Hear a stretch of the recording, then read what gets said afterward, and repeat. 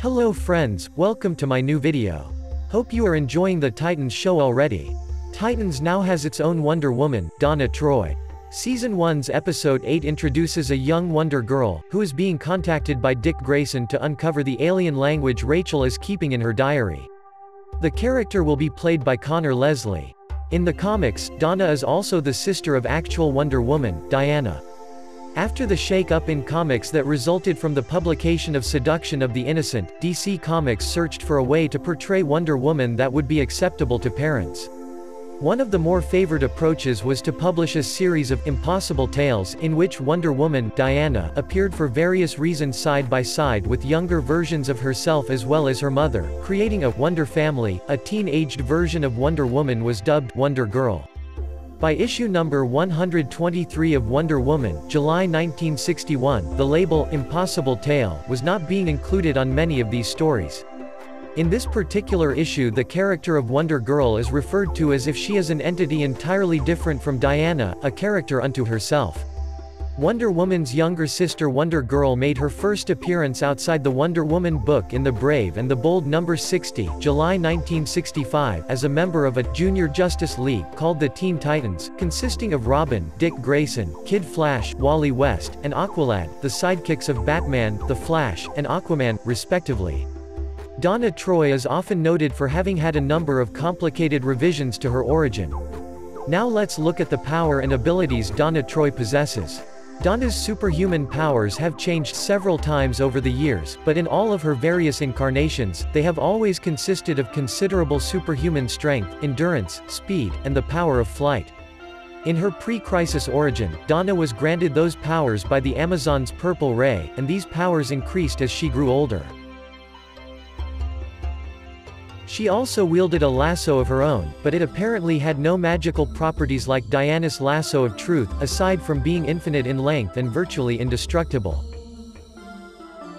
Post-crisis on Infinite Earths, it was revealed that Donna's original lasso was a Star Labs creation.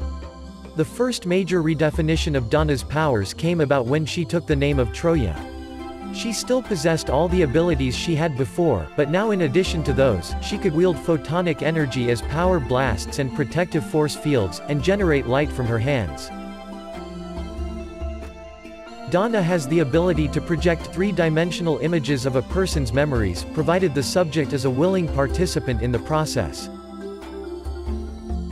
Donna's Troya costume was made of various gifts given to her by the Titans of Myth, the most notable of which was the unique star field material that showed the exact location of New Cronus.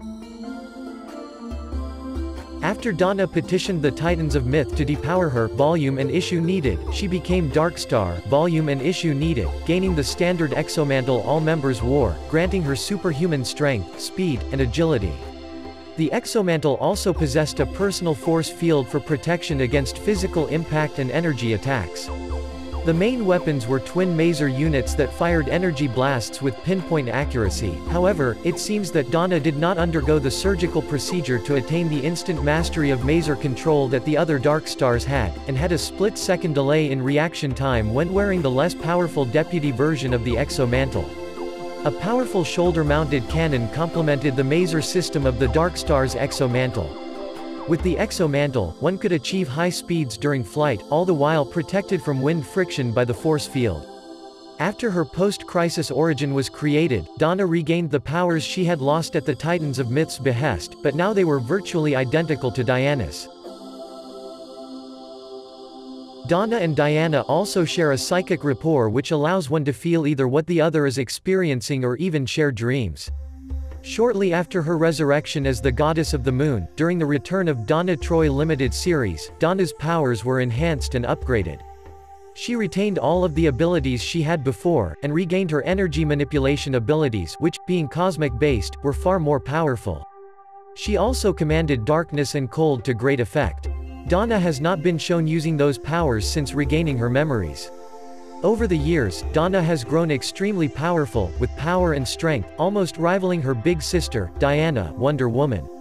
She is considered to be one of the strongest superheroines of the DC Universe along with Power Girl, Supergirl, Big Barda, Mary Marvel, and Wonder Woman. Donna also has incredible super speed. She is fast enough to outrace bullets with ease, and like Wonder Woman, she's said to be able to move at speeds far beyond the speed of sound, volume and issue needed. She has been shown moving fast enough to catch up to speedsters such as Jessie Quick. While not totally invulnerable, Donna has a very high degree of resistance to injury. Donna has been punched through several floors of reinforced steel and concrete, as well as taken on powerful beings such as Etrigan, Black Mary Marvel, Wonder Woman, Superwoman, Black Adam, and Superman. Like all Amazons, Donna is exceptionally well trained in the use of various weapons and in various martial arts. Her sister Diana, Mother Hippolyte, General Philippus, and Artemis seem to be her only rivals as a warrior among the Amazons.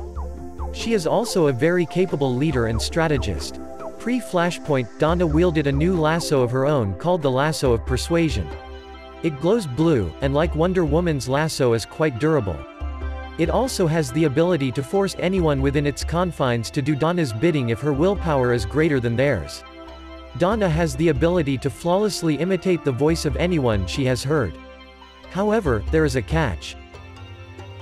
In Titans, she is not super strong or flying around. It's impossible to tell what powers she will have over the course of her run.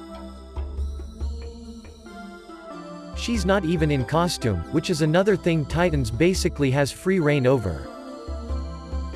The DC Universe show hasn't been shy about snapping up side characters and making them its own, so hopefully Troy gets the same treatment. Please don't forget to subscribe to my channel. See you soon.